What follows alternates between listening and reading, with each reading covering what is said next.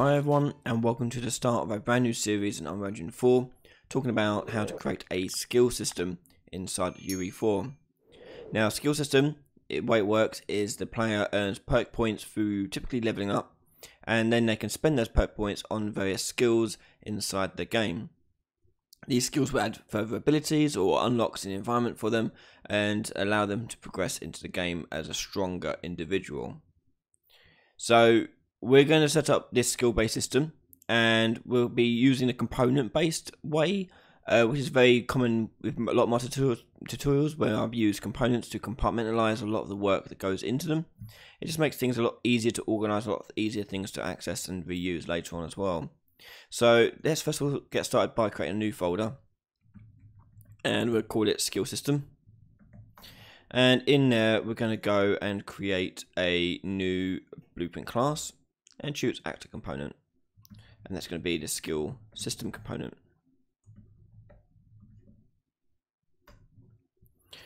Alongside that, we also need a way of storing all the details and data about that those skills.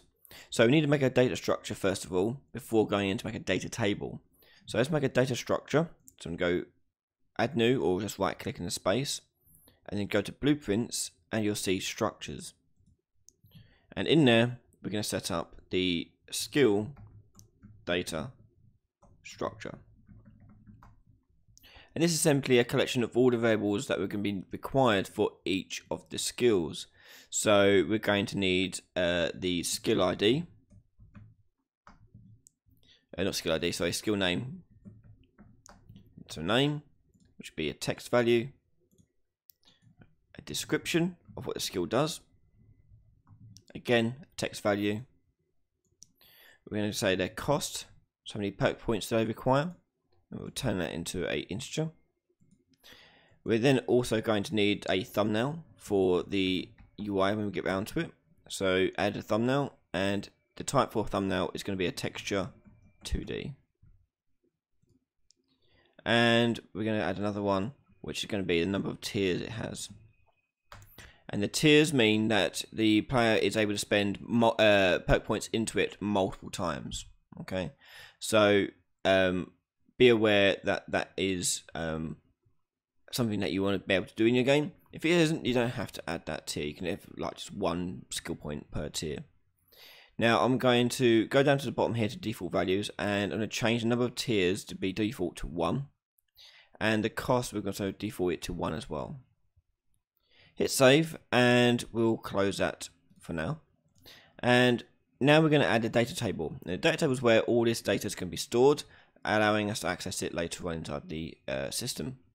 So we go right click again, go to miscellaneous, and you'll see data table. And you want to choose the skill data structure from the list, and click OK.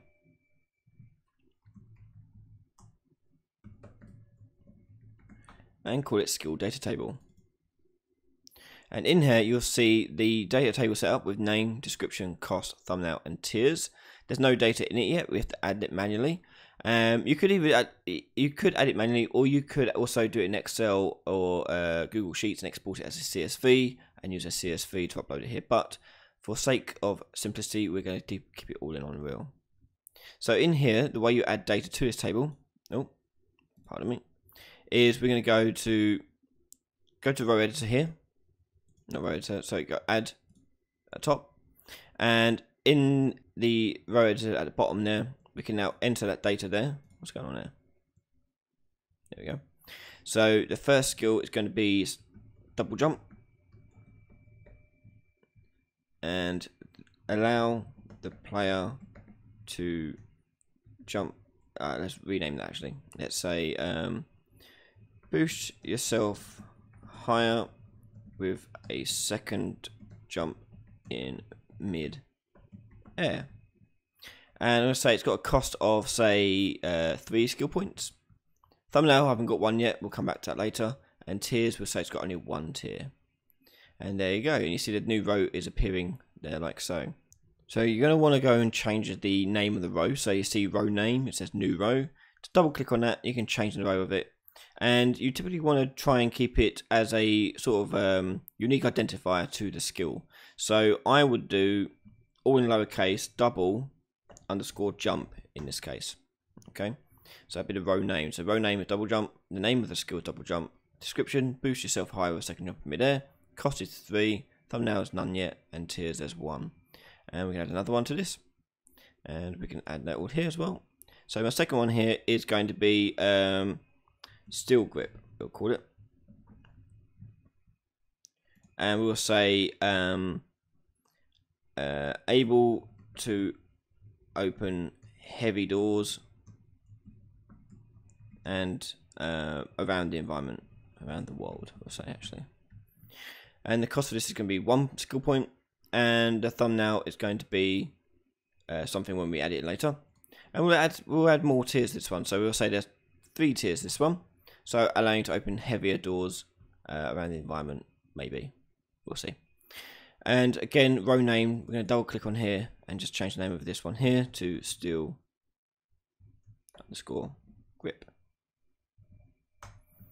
Like so. And you just keep doing that for all the skills you're going to have inside your game. I'm going to hit save and close that. So once we've got that set up, we can now start work in our component. So go into your component, and in here we're going to add the ability to store and track what skills we've got unlocked. Now the way this works is through a map.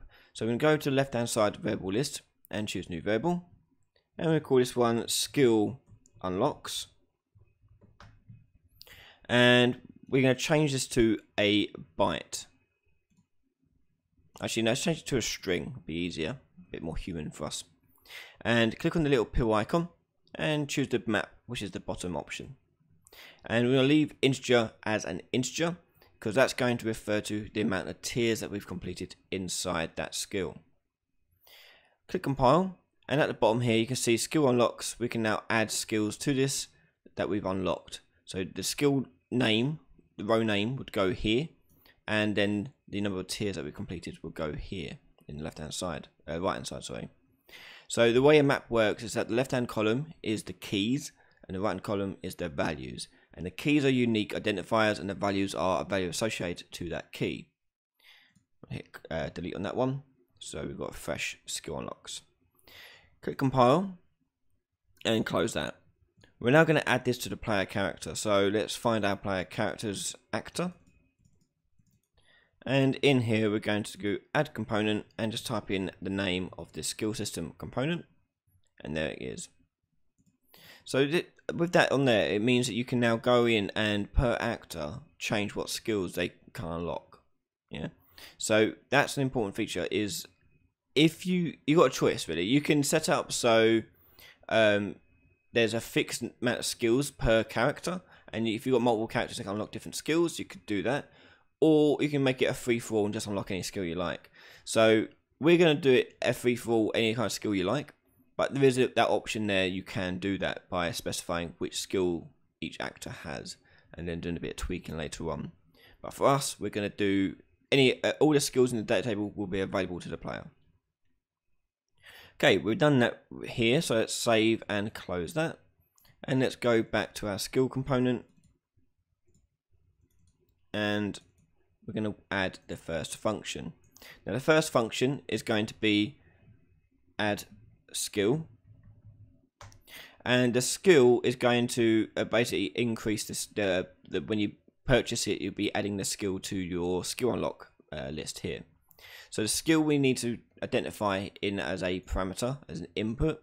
So with it selected, go over to the right hand side where it says inputs, and we want this to be a string, and the name of this will be row name.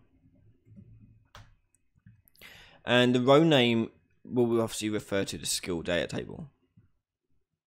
And the output for this is going to be whether or not it was successful or not. So make that a boolean, and we'll call it success. Okay, so that's the start of our function. To add the skill to this, it's quite simple. All we're going to do is drag our skill unlocks variable out and choose get. Now we're going to drag out from here, and we need to tell it to first of all look for if there is already the skill inside this map.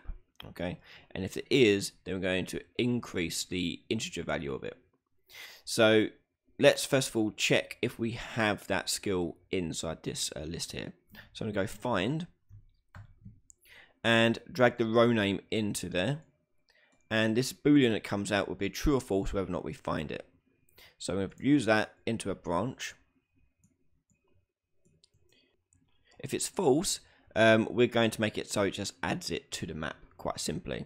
So we're going to drag that variable back out again, do add, and drag that up to false. The row name, we can just type in here, row name. And the value we're going to do is increase it by 1, so we just type in 1. Next, we're going to do the true branch. And on the true branch, we're going to drag out our variable out again. And this time, we need to increase the current value that's in there. So we're going to use this find here and do the add again. But this time, we're going to take the find value out and do integer plus integer and plug that in. And the row name will go into the string. Like so.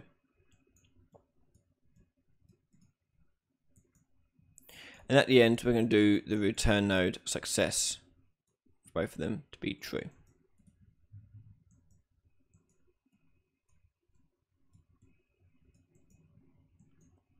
And hit compile. And there's your add skill. So this is both handling of adding a brand new skill and also adding a non-existing skill. So hit save and close that function down.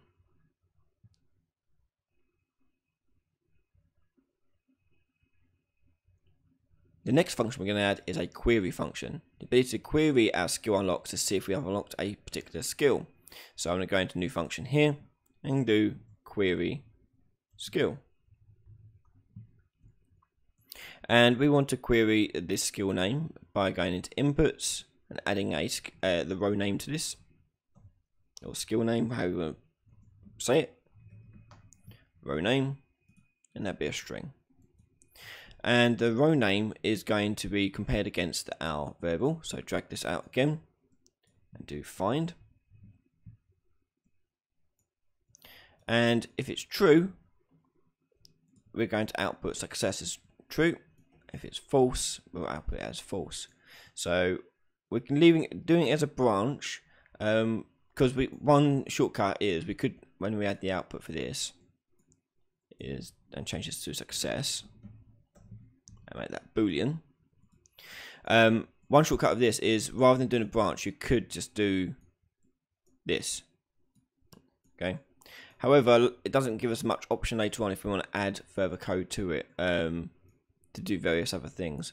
So I'm going to just, for the sake of simplicity, we're going to keep the branch in there and do this setup where we have two return nodes plugged in, one off and one on. Okay, so, and that's as simple as that. So that query will spit out that. One thing you may want to also output is the integer that is being output as well, so which rank you got. So on my return node, I'm going to add another output to this one, and we'll call it tier level, and that'll be an integer, and that'll be plugged in to the find there, and hit compile, and that's query done. So with that done, let's talk about how this would work. So I've got a skill unlock, and when I've added a skill to it, say that I had double jump to it, I've unlocked the skill double jump. I add that skill onto there. Then, when I'm actually inside the game, I'll load up the game, I may want to turn on the ability to allow the player to double jump. If I want to do that, I need to do query skill, and then I can query a specific skill to achieve that. So in the next episode, we're going to accomplish that task. We're going to set it up so that we can test out and unlock double jumping and make it work inside the game for the player character. If you want to watch that next episode right now, you can head over to patreon.com/RyanDaily, where that episode is there, plus many others, as well as, and you get many other benefits as well. Big shout out and thank you to all of my patrons for their continued support, and it wouldn't be possible to do this work without you guys, so thank you so much yet again. That's all for me. If you haven't yet subscribed to the channel, please subscribe, like this video, and comment below if you have any questions. Thanks again everyone, and I'll see you all next time. Bye bye.